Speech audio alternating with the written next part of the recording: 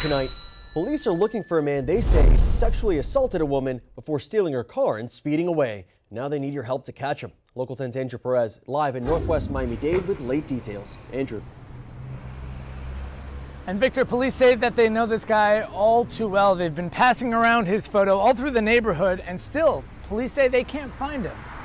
The search intensifies across Northwest Miami-Dade for Calvin T. Thomas. His photo passed around as police investigate. My kids, my wife walked here.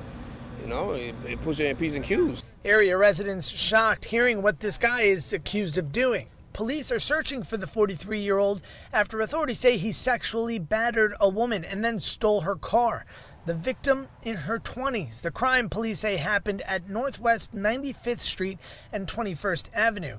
After sexually assaulting the victim, he took off in the car, a gray four-door Mitsubishi similar to this one. Police tell us Thomas is homeless. So detectives are telling us that this guy is a known violent sex offender. He's also known to frequent this area, Northwest 71st Street and Northwest 33rd Avenue.